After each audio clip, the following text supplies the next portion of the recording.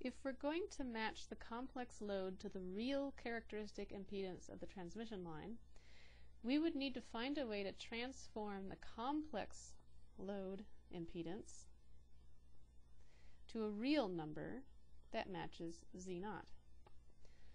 First, let's take a look at our equation for the input impedance, which I copied here, to see if there's a distance from the load at which Zin is a real number. Is there a position D where Zn is a real number? Later on we'll worry about matching that real number to Z0. But right now, is there a position D where Zn is equal to a real number?